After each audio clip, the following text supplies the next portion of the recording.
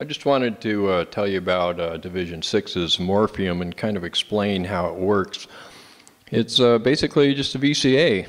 You put an envelope or a CV, positive going CV, into the master CV input, and have a main signal going into the main input, run the output to some sort of recording device or amplifier. And it works like a normal VCA. The important part of the Morpheum, the exciting part about it, is its modulation capability. If you look on the scope in the CV input, the modulation input right here, top trace of the scope is a purple trace, and it's about a 100 Hertz square wave. And I'm going to use that for my modulation a little while. And my main signal in, which is the bottom trace, is about a 700 Hertz sawtooth. I don't want to keep a main CV in here, but we have a drone level sitting here where you can actually just bring up the output and just have your signal just bleed straight through. And you set that at whatever level you want. So if you look on the bottom trace, you have your 800 Hertz sawtooth, and the top trace is what we're going to use for our modulation source. So as I change the modulation amount, you're going to notice that the main signal is going to be affected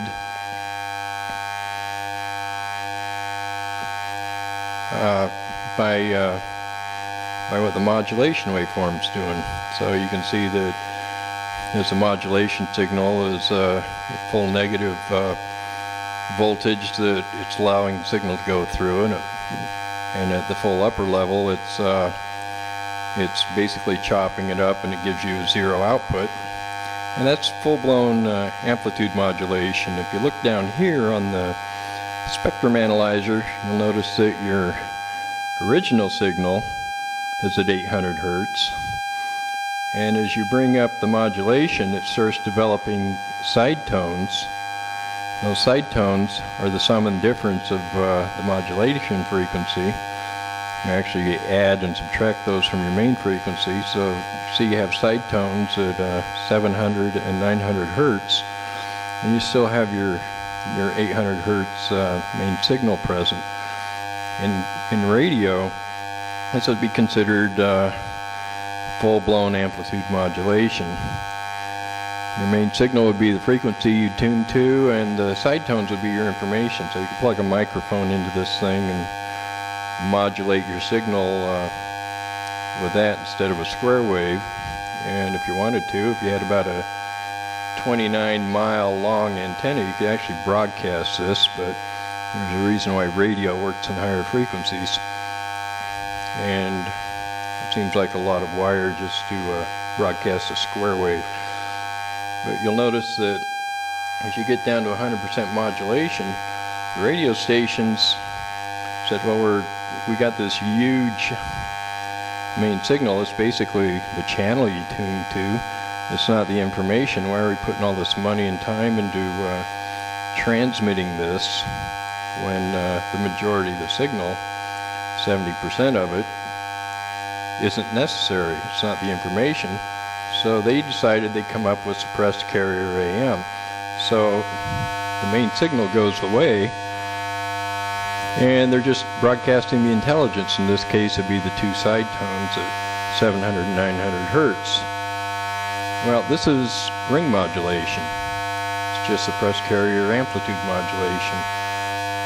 In the audio realm, we actually use these sounds with amplitude modulation. You can tell that it's a sum and difference of the main frequency. So you end up with enharmonic tones, and they're not harmonic relationships, and that's why you can change things around and get metallic type sounds, bells, gongs, chimes, just based on how you do it. Ring modulation, you get the same side tones, but your main signal's out of the mix.